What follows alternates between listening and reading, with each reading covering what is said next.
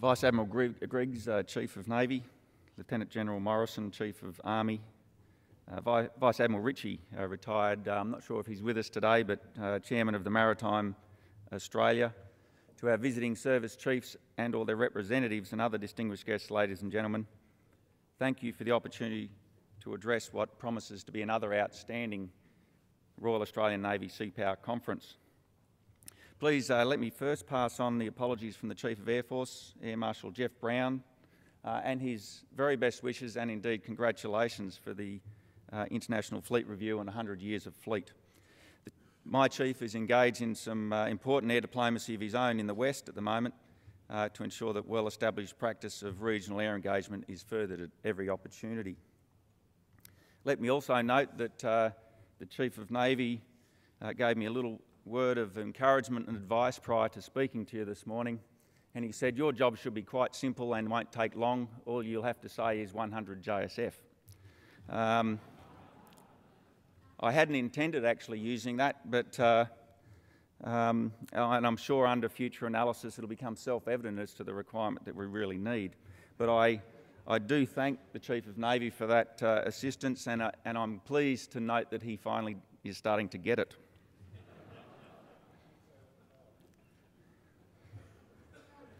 Please also let me add my sincere congratulations to Vice Admiral Griggs and his staff on this conference. I'm sure that this will prove to be a very stimulating few days. The presentation and the exhibition certainly very timely and also an important opportunity. I'll also add my own congratulations to the Royal Australian Navy, to the men and women, as the Chief of Army has said, for a splendid turnout in the harbour this weekend, and certainly I had the privilege of attending most of those events. It's been a magnificent fleet review and has been truly spectacular, so congratulations. I'm very pleased to represent the Chief of Air Force here today and to say a few words about the utility of Australian air power, and that is the air power provided by the Royal Australian Air Force in military diplomacy and power protection in what has been referred to as the maritime century. First, though, regarding the topic of this conference, it goes without saying that navies provide enormous utility in the maritime century. Naval diplomacy and the ability of navies to project power across the maritime domain are, in my view, two of the key planks of the Australian national security strategy and policy. Our ability to shape and influence our security environment is fundamentally premised on our ability to interact with and shape our maritime domain, and navies remain the prime means of doing so. Army and Air Force, of course, have vital roles to play in this strategy, but the overriding consideration is that we live, engage and operate in a maritime context. I've also noted in the booklet that's been provided with this conference program a reference to the fact that the 21st century has been described as a maritime century as much as it is an Asian century, due to the pervasive nature of global sea trade and the predominantly maritime environment of the Indo-Pacific region. I think we only need to look across the harbour to see ample evidence that the critical importance of the maritime environment is not lost on those countries with the capacity to engage in commerce, trade and diplomacy across the waves. If indeed we are in the early years of an Asian century, and for Australia we most certainly recognise that fact, then we are almost certainly in a century where the maritime domain may well be the defining domain. Over the past 2 years or so, the Chief of Air Force has emphasised the point that Air Force is very much alert to the fact that Australia's strategic context is one that's defined by its maritime circumstance. He has, in a number of presentations, laid out the argument regarding Australia's status as a maritime trading nation and the implications of this for an Air Force charged with contributing to the defence of the nation. In fact, I think it's fair to say that all three services have been alive to the fact that our present and future national security concerns are intimately and inextricably connected with the maritime environment and how we project power, both hard and soft, across the seas to protect and preserve our way of life. Today I would like to discuss with you how the RAF sees its role in contributing to the diplomatic initiatives both within our region and further abroad, and to outline the utility of credible, balanced and capable air power in projecting power across the maritime domain. To begin, I'm sure that it goes without saying that Air Force and Navy have shared and continue to share a very proud and close history of operating together for nearly a century. The character and form of that interaction and interoperability has changed and evolved over the years, but the spirit of cooperation, shared mutual respect and trust have endured. I see that relationship only growing closer as our capabilities increasingly merge to be a truly joint capability, and our mission of shaping and influencing our immediate environment in the cause of providing for national defence grows more closely aligned. But just to recap on a little bit of history first. Air Force's contribution to naval operations has historically been and continues to be realised through the 4 key air power roles of intelligence, surveillance and reconnaissance, strike, air mobility and control of the air. These roles are enduring and fundamental to air power's contribution to national security, and they are terms that we use consistently whenever we speak about Air Force and air power. The reason for this is because these roles neatly sum up the utility of air power across the spectrum of operations. From humanitarian assistance and disaster relief to high-end warfighting, they encapsulate what air power brings to national security. What's more, they underpin the ways and means that Air Force interacts and operates with Navy. The names we give these roles may have changed over the years, but they reflect the core functions that air power has provided to military operations since military aviation was first developed as a significant form of warfare. From the first control of the air mission launched from the HMAS Sydney and Melbourne in Germany's Heligoland Bight in June of 1918 through to the interwar years where Fairey seaplanes were purchased to support RAN reconnaissance operations, air and sea power have cooperated to effectively project military power. Throughout World War II, RAF aircraft, flown by a combination of both RAF pilots and Navy observers and gunners, escorted our convoys and performed strikes, reconnaissance and surveillance in support of both Australian and Allied naval task forces. The tradition of Air Force to support the Australian Navy has continued through conflicts in Korea, Vietnam and in the long years of the Cold War. Maritime surveillance and anti-submarine warfare were conducted by Sunderland and Catalina flying boats, Lincoln bombers, Lockheed Neptunes, P3B and P3C Orions, and they've been institutionalised elements of RAF tasking for more than 70 years. In addition to these aircraft, along with F4 Phantoms, F111 and our Hornets, we've continued to maintain a maritime strike capability ready to contribute in any offensive or defensive tasks that the Royal Australian Navy may have been called upon to perform. For much of that history, the focus was on military operations, often in response to contingencies that arose around the globe in which our national interests were somehow involved. Today, as the ADF involvement in Afghanistan begins to draw down, the threat of major conflict appears rather more remote and our focus returns to more local matters. Maritime nations, however, seldom enjoy respite from the relentless task of shaping and influencing the maritime commons upon which we are so vitally dependent. Australia is likewise pressed to be constantly vigilant and prepared to respond. Wars, conflicts, contingencies and international strife are not the only things that can adversely affect the peaceful operation of the maritime domain. Illegal and dangerous activity can jeopardise good conduct at sea. Piracy, illegal fishing, weapons and drug trafficking, to name just a few, all threaten to disrupt the efficient and harmonious use of the seas by maritime nations. Humanitarian and natural disasters likewise often call for a response that is either born upon the sea or comes across it. In our region, this has been frequently the case. All of these perturbations demand a response in which diplomacy and power projection of some form through the maritime domain is considered appropriate. Air Force plays a key role in many of these instances, and most usually in conjunction with the Navy in a joint effort. What fundamentally shapes the character of our response and perhaps constitutes the single greatest challenge to our national ability to shape and influence our maritime domain is the sheer vastness of that environment. Sitting astride the 2 great southern hemisphere oceans, bordered to the north by the complex, populous and enormous archipelagic Asian landmass with an extensive exclusive economic zone, Australia has responsibility and interest in a vast maritime domain. providing some form of power projection capability across this vastness is a very challenging task, and one that again demands a truly joint, integrated and synchronised approach. And the Air Force plays an important role here.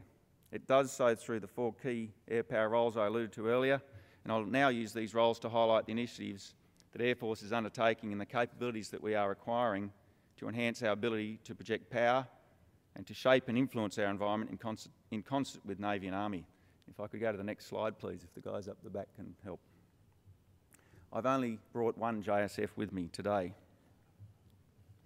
Turning now then to the specific roles and capabilities that Air Force brings to the maritime environment, I'd like to begin by suggesting that perhaps one of the greatest contributions we make goes to the heart of the challenge of the vastness of our maritime domain, and that is the intelligence, surveillance and reconnaissance capabilities that we bring to bear. Gaining situational awareness of the operational environment underpins all joint operations, maritime and otherwise, and it drives our commitment to deliver timely ISR products, specifically through the Jindalee over-the-horizon radar, the Wedgetail airborne early warning control aircraft and our P3 maritime surveillance capabilities. The P8 Poseidon, the planned replacement being acquired under Project Air 7000 along with high-altitude multi-role unmanned aerial systems, will continue to meet the increasing demands for maritime patrol and overwater ISR required for the security of Australia's maritime approaches. Knowing our environment demands that we have the capabilities to sense and report on that environment, and through the ISR capabilities we have, and having trained through the Defence Capability Plan, Air Force will significantly increase its contribution in this regard. But I hasten to note that this environment is increasingly not just a physical one. The cyber and space domains and our ability to operate our networks in environments that might not offer us trusted information will be especially challenging. While a considerable focus of this conference is on naval diplomacy, and rightly so, we cannot, of course, ignore the most consequential context in which we might have to project power and influence, and that is major warfighting. I agree with the view that the high end of conflict, Navy's contribution to the defence of Australia will rely on its ability to control the seas through its capital ships and support vessels. Protection of these naval task force elements will be a priority mission for Air Force, and we have long contributed to this task through our maritime strike capability. From our early days with Sunderland flying boats through to the F-111, and with our present Hornets and Super Hornets and the AP3, we have demonstrated this ability to strike. In future highly contested environments, what we categorise as anti-access area denial circumstances, protection of naval task forces will be critical and challenging. Our ability to conduct anti-surface strike in these environments will hinge on comprehensively integrated and harmonised operations, protected networks, and potentially integrated air and missile defence and C2 arrangements whereby Air Force and Navy will have to work hand in hand from concept design to operational employment. It's a big challenge. Anti-submarine warfare has been a mission of the Air Force since World War II and remains so today, embodied in our AP3C fleet. We recognise anti-submarine warfare as a true joint enterprise encompassing the capabilities open to the ADF. Understandably, much of our attention over recent years has been in the Middle East area of operations and on surveillance of our northern approaches, which has drawn our focus away from this vital task. We look to revitalise this mission, and we see its future involving air warfare destroyers, Anzac, Adelaide-class frigates, their embarked MH-60 Romeos and Collins-class submarines, working with our P3s, our P8s and the Maritime Unmanned Aerial System networked into a full, true joint capability. These assets will be supported by aero refuelling tankers and space-based assets, as well as leveraging the electronic capabilities of the Wedgetail aircraft. The submarine remains a significant threat to our security of our maritime environment, thus our national prosperity. Anti-submarine warfare as a joint endeavour needs to be at the forefront of military priorities if our maritime strategy is to remain relevant. A cornerstone military activity for any operation across the spectrum of conflict is the ability to move people and equipment. The Navy has an unparalleled capacity in our Australian context to move a fighting force across large distances. The size and endurance of its vessels allow the Navy to maintain a presence in the area of operations to conduct follow-on combat and sustainment operations. Air mobility through C-17, our KC-30 multi-role tanker transport, and in our future light tactical airlift capability, provides Air Force with the ability to move people and equipment across large distances and relatively quickly. Not only do the air power characteristics of speed and reach complement sea power traits of capacity and presence, they can work in harmony to increase the effectiveness of the other. Time and again, Air Force and Navy have worked together to deliver the right people to the right place with the right equipment. We've done that in Operation Falconer, working with C-130s and HMAS Manura and Kanimbla, where we airlifted during Operation Tsunami Assist in 2005. In addition, air mobility has provided logistic support to the Royal Australian Naval vessels all around the globe, whether it be the delivery of critical components to enable repairs, aeromedical evacuations, or just the routine movement of people and equipment. Sea and air power combine to generate the speed, reach, capacity and presence needed to support Australia's national security interests. Control of the air is the cornerstone of all air power effects. We can control portions of the air in time to achieve our objectives, like security of sea lines of communication or an area of operation. But we acknowledge that absolute command is neither practical nor usually warranted. Given the scale of our air and sea approaches and the size of our Navy and Air Force, a pragmatic approach to control of the air is necessary, and this is the approach that we have taken. The Navy and the Air Force understand the risk that enemy air action place on shipping, military or commercial, and on our submarines. This is why the Air Force is committed to the Joint Strike Fighter as the most effective control of the air capability to Australia. And Navy is committed to the Air Warfare Destroyer as the most lethal surface combatant Australia can acquire. Air Force's ability to integrate, communicate and operate with all of those systems is a non-negotiable requirement. These capabilities will be even more critical to our ability to operate in environments that pose anti-access area denial challenges. Protection of a naval task force from any enemy air requires a defence in-depth approach, and that's just what we'll be looking to do with those combined capabilities in a truly networked sense. The introduction to service of the LHDs, Canberra and Adelaide, and the LSD Chulls will provide Australia with an important amphibious capability. That will undoubtedly enhance our maritime power projection, and particularly in contributing to regional diplomacy and support. Air Force will provide a significant contribution to this joint capability. Currently, we're committed to embarking airspace controllers and air liaison elements onto the LHD. If these vessels were to be deployed in an environment that is contested, the full range of Air Force's control of the airstrike, ISR and air mobility capabilities would be required for the protection of the task force and any support for an entry operation. That would be a non-trivial task and will require much more hard work and planning. To conclude, through the key air power roles of ISR, strike, air mobility and control of the air, Air Force is continuing to evolve its force to support our national ability to project power through the maritime domain. Every capability Air Force will be bringing online over this next decade will enhance the RAF's contribution to naval activities. From the JSF through to Wedgetail, P8, KC-30, maritime unmanned aerial systems, the Vigilair Integrated Air Defence C2 system, every emerging Air Force capability will increase our ability to support Royal Australian Navy operations. RAF air power is structured for both peace and conflict and stands ready to support the full range of Navy's contribution to Australia's national security and prosperity. Australian national security rests on our ability to shape and influence our maritime context. The Navy plays a key role here, finding only increased utility in the present maritime century. And Air Force stands ready to enhance and support that utility and considers itself firmly on board with Navy in this 21st century. Thank you.